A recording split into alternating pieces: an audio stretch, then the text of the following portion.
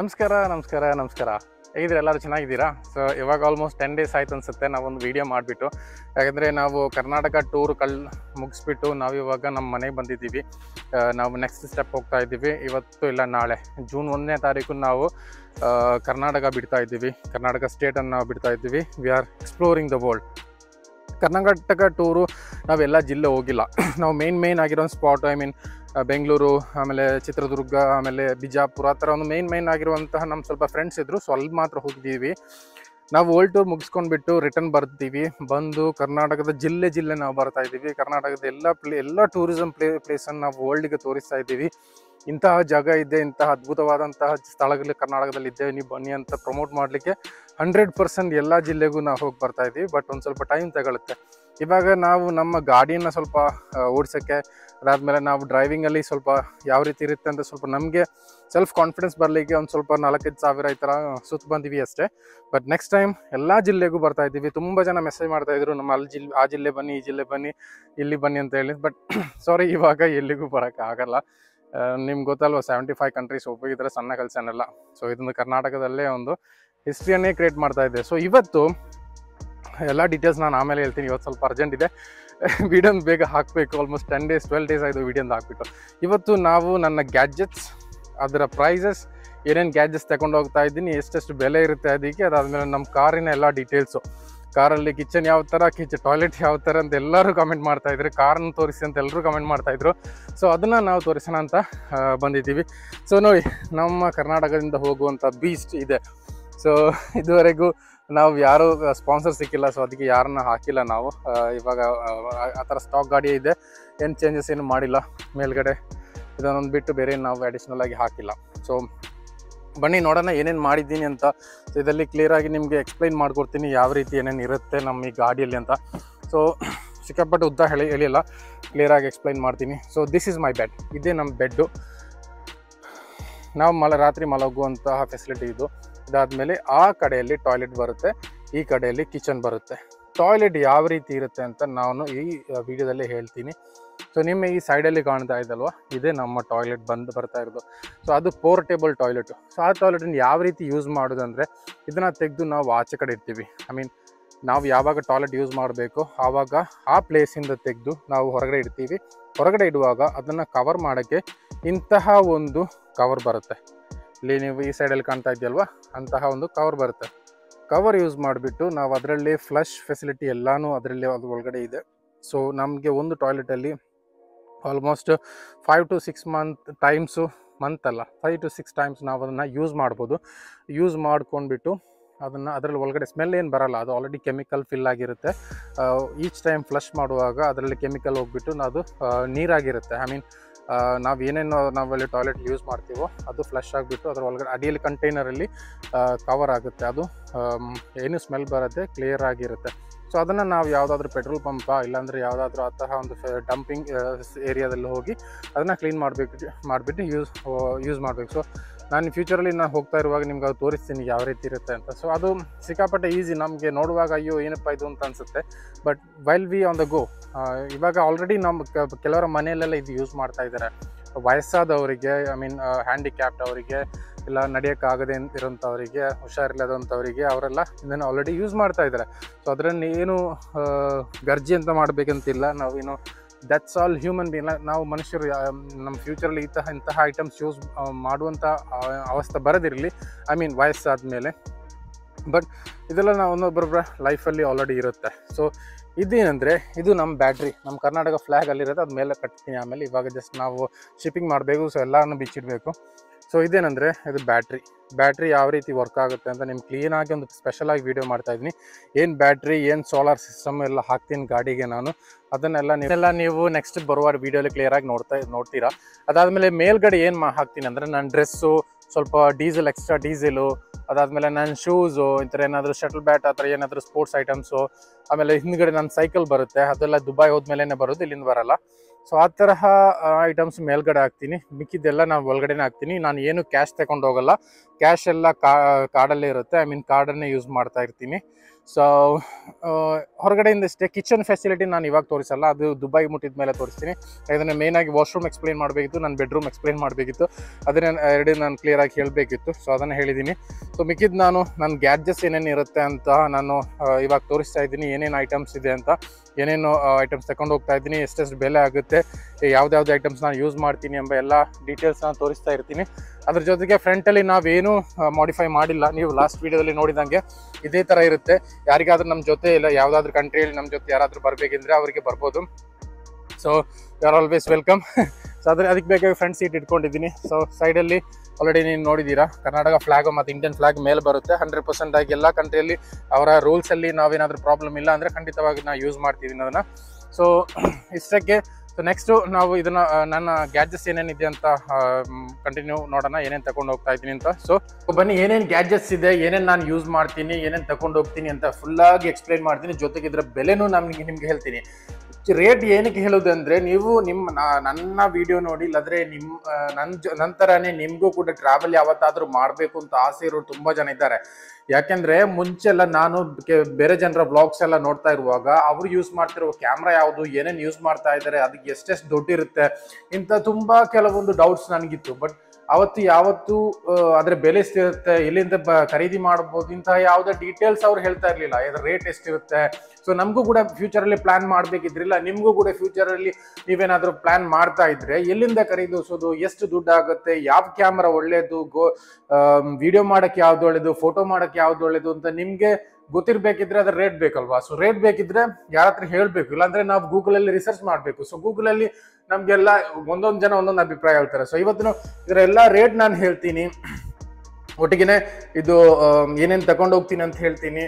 But ಇನ್ನೊಂದು ವಿಷಯ ಏನಂದ್ರೆ, ಇದೆಲ್ಲ ನಾನು ಈ ಟ್ರಾವೆಲ್ಗೆ ಬೇಕಾಗಿ ತಗೊಂಡಿರೋದಲ್ಲ. ಐ ಮೀನ್ ಈ ಟ್ರಾವೆಲ್ಗೆ, ಈ ವರ್ಲ್ಡ್ ಟೂರಿಗೆ ಬೇಕಾಗಿ ತಗೊಂಡಿರೋದಲ್ಲ. ಇದೊಂದು ಒಂದೊಂದು 2 ವರ್ಷಗಳು ಕೂಡ ಆಗಿದೆ, ಒಂದೊಂದು 3 ವರ್ಷ ಕೂಡ ಆಗಿದೆ. ಬಟ್ ಈ ಟ್ರಾವೆಲ್ಗೆ ಬೇಕಂತ ಏನು ಇಷ್ಟರವರೆಗೆ ನಾನು ಏನು ತಗೊಂಡಿಲ್ಲ. ಬಟ್ ಒಂದು GoPro ಇದು 360 ಡಿಗ್ರಿ ಕ್ಯಾಮ್ರಾ ತಗೊಳ್ಬೇಕು ಅಂತ ಆಸೆ ಇದೆ. ಅದಾದ್ಮೇಲೆ ಒಂದು ಡ್ರೋನ್ ಕೂಡ ತಗೊಳ್ಬೇಕು ಅಂತ ಆಸೆ ಇದೆ.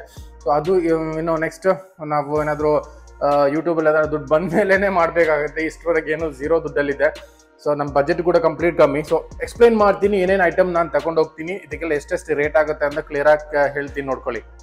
ಫಸ್ಟ್ ಆಫ್ ಆಲ್, ಇದು ಗಿಂಬಲ್ ಎಲ್ರಿಗೂ ಗೊತ್ತಿರ್ಬೋದು, ಮೋಸ್ಟ್ಲಿ ವಿಡಿಯೋ ಮಾಡೋರಿಗೆಲ್ಲ ಗೊತ್ತಿರ್ಬೋದು.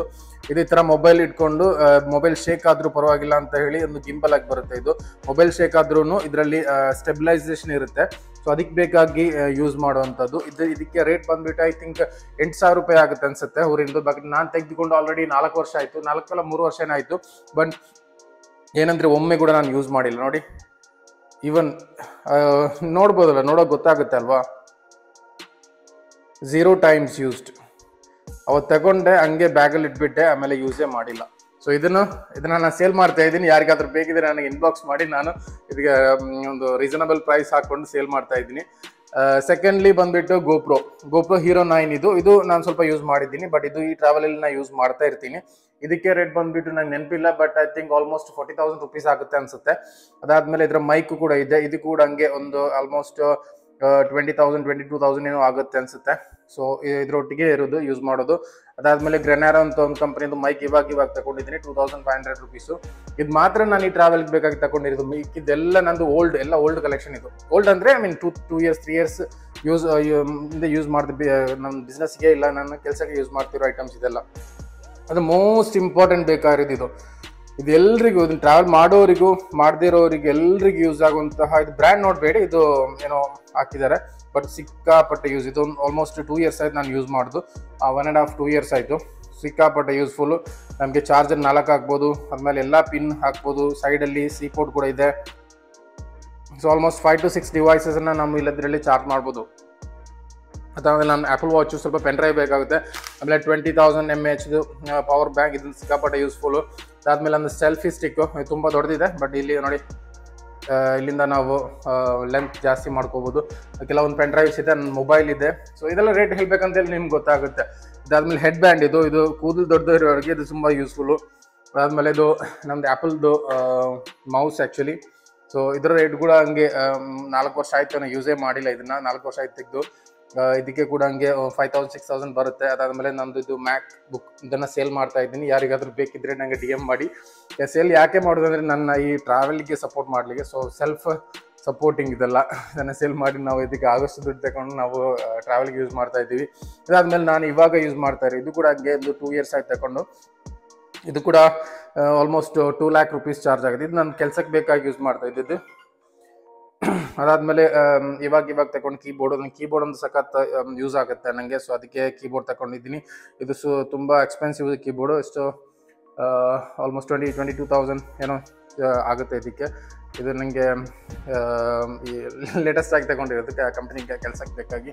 ಅದಾದಮೇಲೆ ನಂದು DSLR ಕ್ಯಾಮ್ರಾ, ಇದು ಆಲ್ಮೋಸ್ಟ್ 1,15,000 ಏನೋ ಕೊಟ್ಟಿದ್ದು ತಗೊಂಡಿರೋದು. ಬಟ್ ಇದನ್ನು ನಾನು ಯೂಸ್ ಮಾಡ್ತಾ ಇಲ್ಲ, ಇದನ್ನು ನಾನು ಸೇಲ್ ಮಾಡ್ತಾ ಇದ್ದೀನಿ. ಇಲ್ಲಿ 2 ಲೆನ್ಸ್ ಕೂಡ ಇದೆ, ಇದ್ರ ಜೊತೆಗೆ ನಾನು ಸೇಲ್ ಮಾಡ್ತಾ ಇದ್ದೀನಿ. ಯಾರಿಗಾದ್ರೂ ಬೇಕಿದ್ದರೆ ನನಗೆ DM ಮಾಡ್ಬೋದು. ಸೊ ಒಂದು ಮ್ಯಾಕ್ ಬುಕ್ಕು, ಅದಾದಮೇಲೆ DSLR ಕ್ಯಾಮ್ರಾ ಎರಡನ್ನ ನಾನು ಸೇಲ್ ಮಾಡ್ತಾ ಇದ್ದೀನಿ. ಸೊ ಅದಾದಮೇಲೆ ಹೆಡ್ಫೋನ್ ಇದೆ, ಇದು ಕೂಡ ಲೇಟೆಸ್ಟಾಗಿ ತಗೊಂಡಿರೋದೆ. ಇದು ನನಗೆ ಯೂಸ್ ಆಗುತ್ತೆ ಅಂತ ಹೇಳಿ. ಇದರ ರೇಟ್ ಏನು ಹೇಳ್ತಾ ಇಲ್ಲ, ಯಾಕಂದರೆ ಇದೆಲ್ಲ ಟ್ರಾವೆಲಿಗೆ ಅವಶ್ಯಕತೆ ಇರೋದಲ್ಲ. ಇದು ಟ್ರೈಪೋಡು, ಇದು ನಮ್ಮ ಈ DSLR ಕ್ಯಾಮ್ರಾದು. ಸೊ ಇದು ಕೂಡ ಇದ್ರ ಜೊತೆಗೇ ಕೊಡ್ತಾ ಇದ್ದೀನಿ. ಒಟ್ಟಿಗೆ ಬರುತ್ತೆ. ಅದಾದಮೇಲೆ ನನ್ನ ಬ್ಯಾಗು ಒಂದು ಯೂಸ್ಫುಲ್ ಆಗಿರೋಂಥ ಐಟಮ್. ಎಲ್ಲಿ ಹೋಗೋದಾದ್ರೂ ಬ್ಯಾಗ್ ನಮ್ಗೆ ಇಂಪಾರ್ಟೆಂಟ್ ಆಗಿರುತ್ತೆ. ಸೊ ಇದರಲ್ಲಿ ಮೇಯ್ನಾಗಿ ಇದನ್ನು ನಾನು ಸೇಲ್ ಮಾಡ್ತಾ ಇದ್ದೀನಿ, ಮ್ಯಾಕ್ಬುಕ್ನ ವಿತ್ ಇನ್ಕ್ಲೂಡಿಂಗ್ ಮೌಸ್, ಚಾರ್ಜರ್ ಎಲ್ಲ ಇದೆ. ಅದಾದಮೇಲೆ ನಾವು ಕ್ಯಾಮ್ರಾ ಸೇಲ್ ಮಾಡ್ತಾ ಇದ್ದೀವಿ ವಿತ್ ಟ್ರೈಪೋಡ್ ಸ್ಟ್ಯಾಂಡ್. ಅದಾದಮೇಲೆ ನಾವು DJI Osmo ಅಂತ ಹೇಳಿ ಒಂದು ಗಿಂಬಲನ್ನು ಕೂಡ ಸೇಲ್ ಮಾಡ್ತಾ ಇದ್ದೀನಿ. ಸೊ ಯಾರಿಗಾದರೂ ಪರ್ಚೇಸ್ ಏನಾದರೂ ನೀವು ಮಾಡ್ತಾ ಇದ್ದರೆ, ನಿಮ್ಮ ವಿಡಿಯೋ ಮೇಕಿಂಗ್ ಬಿಗಿನರ್ ಯಾರಾದರೂ ಇದ್ದರೆ, ನೀವು ಖಂಡಿತ ನಿಮಗೆ ಯು ಕ್ಯಾನ್ ಬೈ ಇಟ್, ಧೈರ್ಯದಿಂದ ತಗೊಳ್ಬೋದು. ಯಾಕೆಂದರೆ very rarely use. Even MacBook ಕೂಡ ಅಷ್ಟೇ, ತಗೊಂಡು 3-4 ವರ್ಷ ಆಯಿತು, ಬಟ್ 0 ಯೂಸ್. ಆದರೆ ಮೇ ಬಿ 1-2 ಟೈಮ್ ನಾನು ಫೋಟೋಸ್ ಹಾಕಲಿಕ್ಕೆ, ಸೇವ್ ಮಾಡಲಿಕ್ಕೆ ಯೂಸ್ ಮಾಡಿರಬೇಕಷ್ಟೇ. ಮಿಕ್ಕಿದ್ದು ಏನಕ್ಕೂ ಅದು ಯೂಸೇ ಮಾಡಿಲ್ಲ.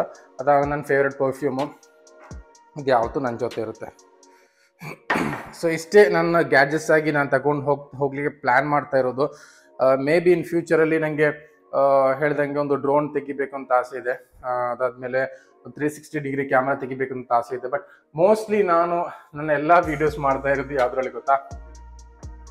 ಎಸ್, ಐಫೋನಲ್ಲಿ ನಾನು ಮೋಸ್ಟ್ಲಿ ಎಲ್ಲ ವೀಡಿಯೋ ಮಾಡ್ತಾ ಇರೋದು. ಯಾಕಂದರೆ ತುಂಬ ಈಸಿ ಆಗ್ತದೆ ನನಗೆ ಎಡಿಟಿಂಗ್ ಮಾಡಲಿಕ್ಕೆ, ಆಮೇಲೆ ಅಪ್ಲೋಡ್ ಮಾಡಲಿಕ್ಕೆ ತುಂಬ ಈಸಿ ಆಗ್ತದೆ. ಸೊ ಮೇಯ್ನ್ಲಿ ನೀವು ಟ್ರಾವೆಲಿಂಗ್ ಮಾಡೋಕ್ಕೆ ಇಲ್ಲ ವ್ಲಾಗಿಂಗ್ ಮಾಡೋಕ್ಕೆ ಸ್ಟಾರ್ಟ್ ಮಾಡೋದಾದರೆ ಒಂದು ಗೋಪ್ರೋ ತಗೊಳ್ಳಿ, ಅದು ಮಸ್ಟ್ ಯೂಸ್ಫುಲ್ ಆಗುತ್ತೆ.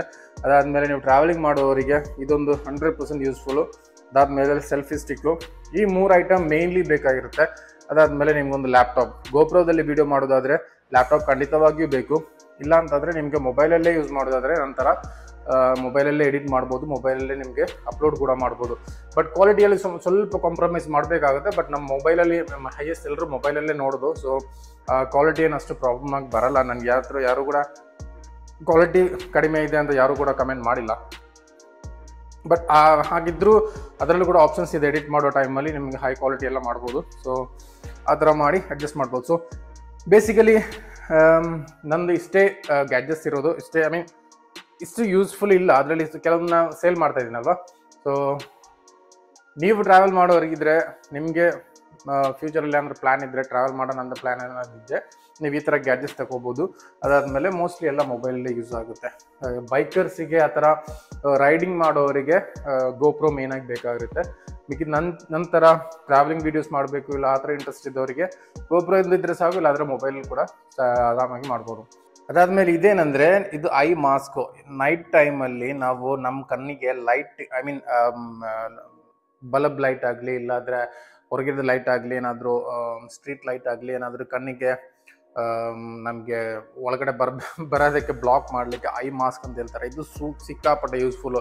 ಈವನ್ ಫ್ಲೈಟಲ್ಲಿ ಹೋಗೋದಾದರೂ ನಮಗೆ ಇವಾಗಿಲ್ಲ ಕಣ್ಣು ಮುಚ್ಚಿದ್ರೆ ಏನಾಗಲ್ಲ ಹಾಗೆ ಹೀಗೆ ಅಂತ ಹೇಳ್ತೀವಿ. ಬಟ್ ಅದು ಒಮ್ಮೆ ಯೂಸ್ ಮಾಡಿ ನೋಡಿ. ಇದು ಸ್ವಲ್ಪ ಕಾಸ್ಟ್ಲಿ, ಬಟ್ ನಾನು ತಪ್ಪು ಮಾಡಿಬಿಟ್ಟೆ. ಬಟ್ ಇದಕ್ಕಿಂತ ಚೀಪರ್ ಆಗಿದೆ, 600 rupees ಬರುತ್ತೆ.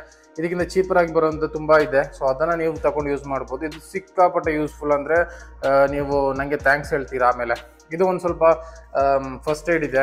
ಯಾಕೆಂದರೆ ಎಲ್ಲಾದರೂ ನಾವು ಏನಾದರೂ ಫಸ್ಟ್ ಏಡ್ ಮಾಡಬೇಕಂತ ಬಂದರೆ ಇದನ್ನು ನಾವು ಯೂಸ್ ಮಾಡಬೇಕು. ಸೊ ಇಂತಹ ಫಸ್ಟ್ ಏಡ್ ಐಟಮ್ಸ್ ಎಲ್ಲ ನೀವು ಗಾಡಿಯಲ್ಲಿ ಇಟ್ಟಿರಬೇಕು, ಇಲ್ಲಾಂದರೆ ನೀವು ಬ್ಯಾಗಲ್ಲಿ ಅಟ್ಲೀಸ್ಟ್ 1-2 ಇಟ್ಟಿರಬೇಕು. ಏನಾದ್ರೂ ಕೈ ಏನಾದರೂ ಏನಾದರೂ ಸ್ವಲ್ಪ ಇದಾದರೆ ಗಾಯ ಆದರೆ ಅದನ್ನು ನಾವು ಯೂಸ್ ಮಾಡ್ಕೋಬೋದು. ಇಂತಹ ಫಸ್ಟ್ ಏಡ್ ಐಟಮ್ಸ್ ಎಲ್ಲ ಇಂಪಾರ್ಟೆಂಟ್ ಆಗಿರುತ್ತೆ. ಅದಾದಮೇಲೆ ಯಾವತ್ತು ಕೇಬಲ್ಸ್ ಎಲ್ಲ ಇಂಪಾರ್ಟೆಂಟು, ಅದು ಯಾವತ್ತೂ ಮಿಸ್ ಮಾಡ್ಕೋಬಾರ್ದು. ಸೊ ಆ ಥರ ತುಂಬ ಕೇಬಲ್ಸ್ ಇದೆ, ಅಲ್ಲಿ ನಾ ಇಟ್ಕೊಂಡಿಲ್ಲ. ಕೇಬಲ್ಸ್ ಎಲ್ಲ ಒಂದೊಂದು ಸ್ಪೇರ್ ಇಡಬೇಕು. ಯಾಕಂದರೆ ದೂರ ಹೋದಾಗ ನಮಗೆ ಕೇಬಲ್ಸ್ ಎಲ್ಲಾದರೂ ಮಿಸ್ ಆದರೆ ಅದಾಗ ತುಂಬ ಕಷ್ಟ ಆಗುತ್ತೆ, ನಮಗೇನೂ ಮಾಡೋಕ್ಕಾಗಲ್ಲ. ಸೊ ಅದಕ್ಕೆ ಬೇಕಾಗಿ ತಗೊಂಡಿರೋದು.